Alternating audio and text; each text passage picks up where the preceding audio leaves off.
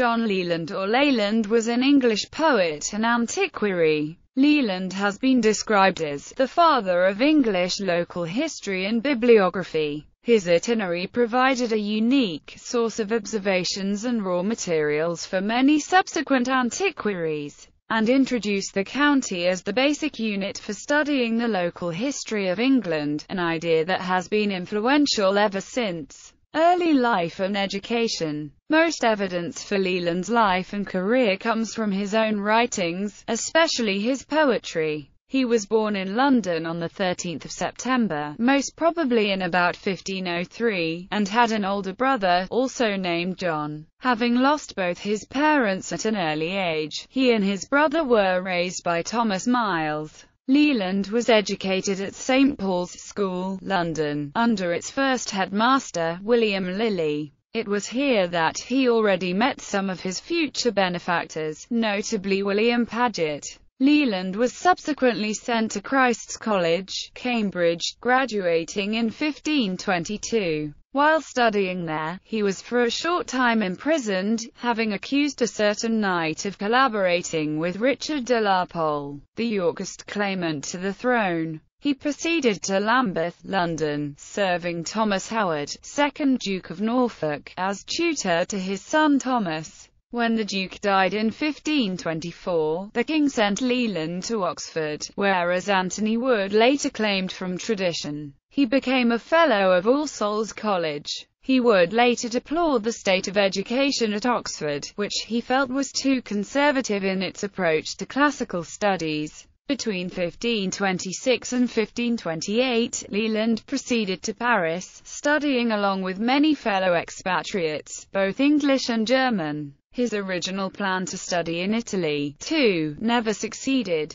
Leland honed his skills at composing Latin poetry and sought the acquaintance of humanist scholars whom he much admired, such as Guillaume Budet and Jacques Lefebvre de Taples. A scholar of particular importance for Leland was François Dubois, professor at the Collège de Tournai, who had a profound effect on his poetic as well as antiquarian interests. While in France, Leland kept in touch with his friends and sponsors in England, probably including Thomas Wolsey, Cardinal and Lord Chancellor, who made him rector at Laverstock, Hampshire. Royal appointment. By 1529, Leland had returned to England. When Wolsey fell from the king's favour in that year, Leland appears to have sought the patronage of Thomas Cromwell, a relationship which would help explain his rising fortunes over the next few years. He was appointed one of the chaplains to King Henry VIII, who gave him the rectory of Puppelings, in the marshes of Calais. In 1533, Leland received papal dispensation for 4 benefices, on condition that he became subdeacon within 2 years and priest within 7. He was appointed prebendary of Wilton Abbey in 1535 and received 2 adjacent benefices. Leland and Nicholas Udall composed verses to be read or recited at the pageant of Anne Boleyn's arrival in London in 1533, which was staged for the occasion of her coronation. Their common patron was probably Thomas, Duke of Norfolk and Cornwall. The poets worked together again during 1533 and 1534, when Leland contributed verses for Udall's Flaws for Latine Speckenge.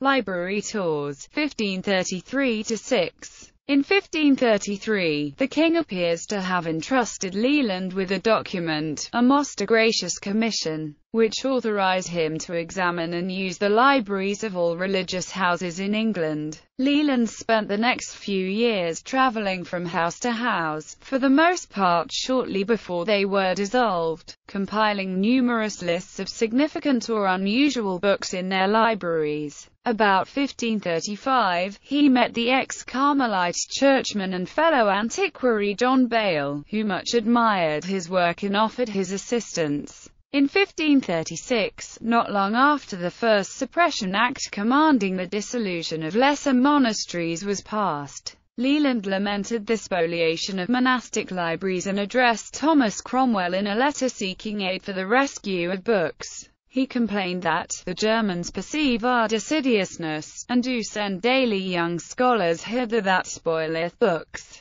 and cutteth them out of libraries, returning home and putting them abroad as monuments of their own country. In the 1530s and 1540s, the Royal Library was reorganized to accommodate hundreds of books that were previously kept in monastic collections. Leland himself describes how Henry's palaces at Greenwich, Hampton Court and Westminster were adapted for the purpose. Leland's part in this is uncertain. In humanist fashion, Leland styled himself Antiquarius, a title which was at one time interpreted as referring to a formal appointment as King's Antiquary. However, it is now understood to have been merely Leland's own preferred way of describing himself. There is no evidence that he personally oversaw the relocation of the books to their new home or received a librarian's wages. What he did do was to compile his list of important volumes, and to take measures to encourage their preservation. Itineraries 1538–43. Even after the dissolution, Leland did not abandon his hunt for books. For instance, he obtained official permission to avail himself of the library belonging to the defunct monastery of Bury St. Edmunds. The descriptions of Britain which he encountered in the manuscripts, however, and his personal experiences of travel, also sparked off fresh interests.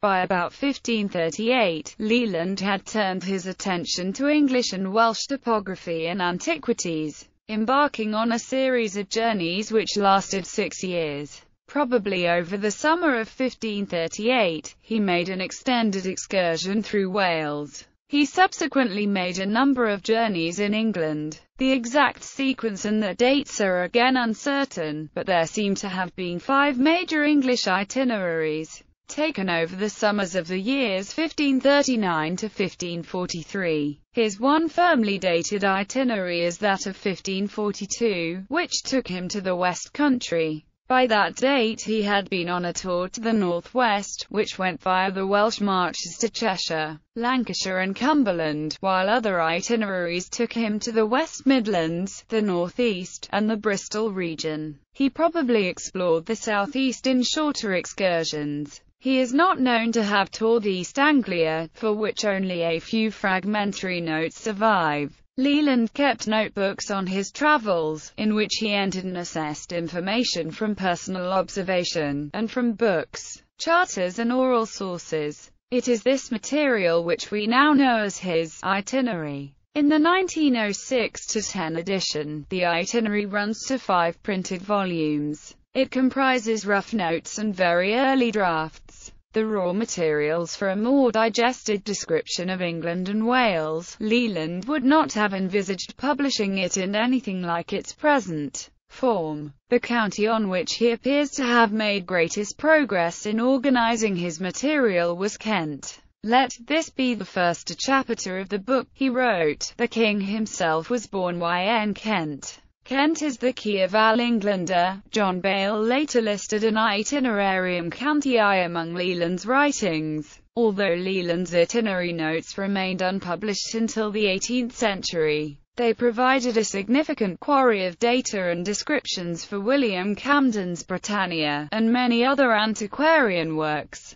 The New Year's Gift 1544. In the mid-1540s, Leland wrote a letter to Henry VIII in which he outlined his achievements so far, and his future plans. It was subsequently published by John Bale in 1549 under the title The Laborious Journey and Searcher of Johann Leylander for England as Antiquities. The letter has traditionally been regarded as a New Year's gift to the king for January 1546. But James Carley has shown that it must have been composed in late 1543 or early 1544. In the letter, Leland reported on his endeavours to preserve books, and the extent and thoroughness of his travels through England and Wales. "I have so travelled yn y dominions both by the shea costis and the middle part, sparing neither labour nor costis, by the space of these years past, that there is almost another cape, nor bay, haven, creker or pier, river or confluence of rivers, breshes, washes, lakes, meres,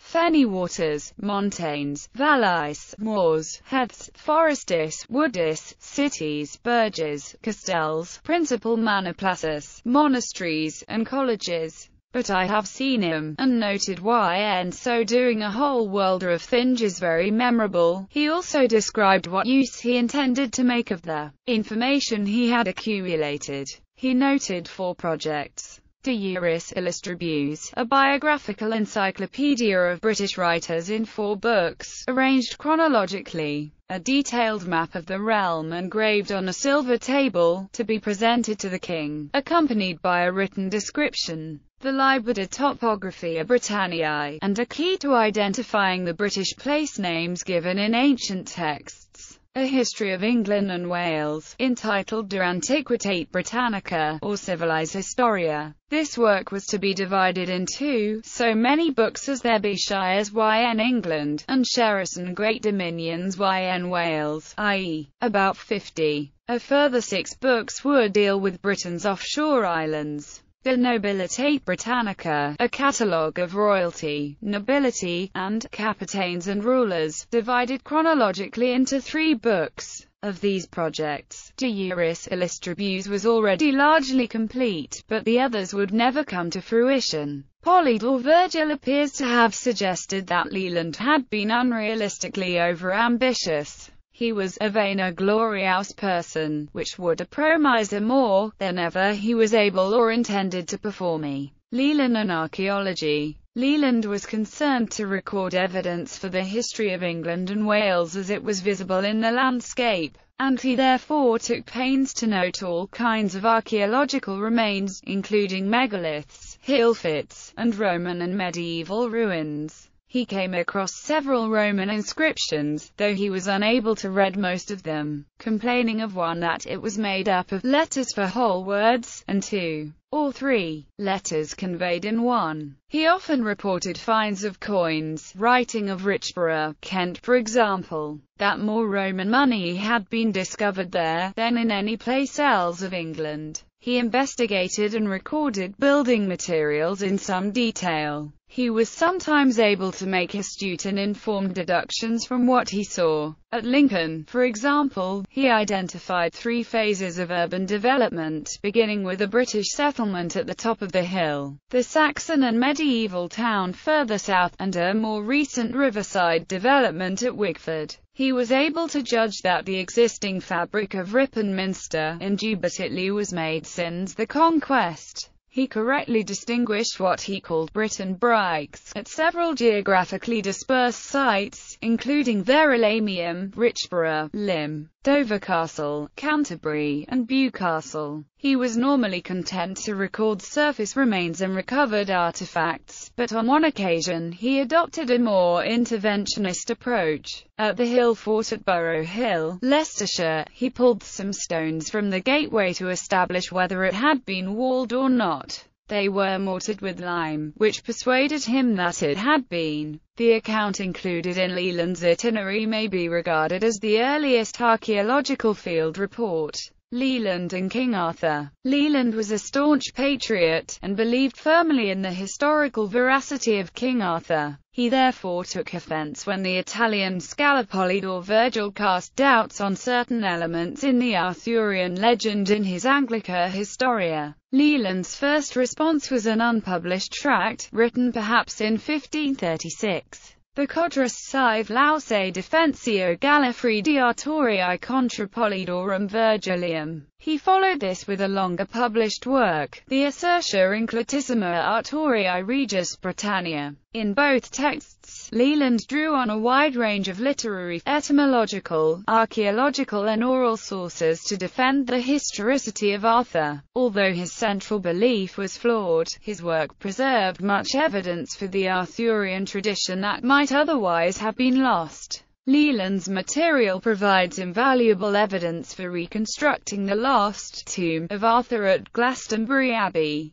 On his itinerary of 1542, Leland was the first to record the tradition identifying the hill fort of Cadbury Castle in Somerset as Arthur's Camelot. At the very south end of the Chish of South Cadbury standeth Camelot, Sumtimi a famos to nor castal, upon a very tall or hilla, wonderfully enstrengthened of nature. The people can tell nothing there but that they have heard say that Arthur much resorted to Camelot, final years and death. In 1542, Henry presented Leland with the valuable rectory of Great Hazley, Oxfordshire. The year following he preferred him to a canonry of King's College, now Christ Church, Oxford, and about the same time, collated him to a prebend in the Church of Sarum. He was an absentee pluralist, with the income and leisure to pursue his interests. He retired with his collections to his house in the parish of St. Michael-le-Quern, Cheapside, London, where he intended to work on his various projects.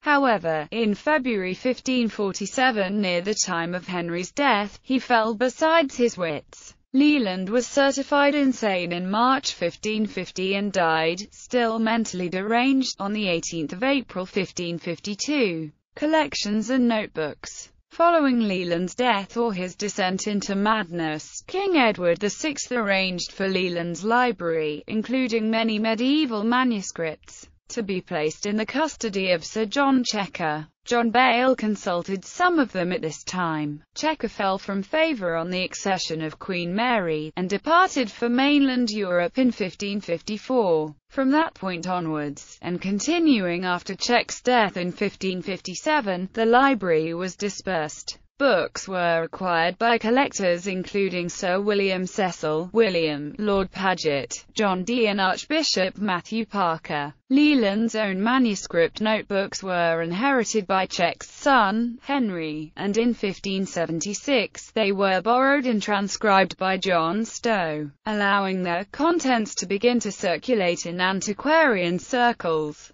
Antiquaries who gained access to them through Stowe included William Camden, William Harrison, Robert Glover and Francis Thynne. The original notebooks passed from Henry Checker to Humphrey Purefoy, and so to Humphrey's son Thomas, who divided many of them between his two cousins John Hales and the antiquary, William Burton. Burton subsequently managed to recover several of the items given to Hales, and in 1632 and 1642 3 donated most of the collection, comprising the Collectanea, Descriptoribus and several of the itinerary notebooks, to the Bodleian Library, Oxford, where the volumes remain. The Leland Trail. The Leland Trail is a 28-mile footpath which follows the footsteps of John Leland as he traversed South Somerset between 1535 and 1543 in the course of his investigation of the region's antiquities. The Leland Trail begins at King Alfred's Tower on the Wiltshire-Somerset border and finishes at Ham Hill Country Park.